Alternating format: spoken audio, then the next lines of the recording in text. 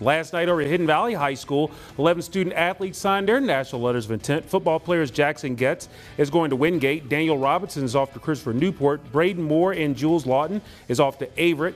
And Jay Vincent Phillips is going to Bluefield University. Lauren Murray is going to Roanoke College cross country track and field. Abby Atwood will run track at Eastern Mennonite. Caleb Hagedorn will swim at Bucknell, and Courtney Monard will play soccer at King's College. Finally, going to Roanoke College will be Richard Herp, and for golf, and Kayla Bowles for cheer. So congratulations to them as well. Coming up tonight at 10 on WFXR Sports,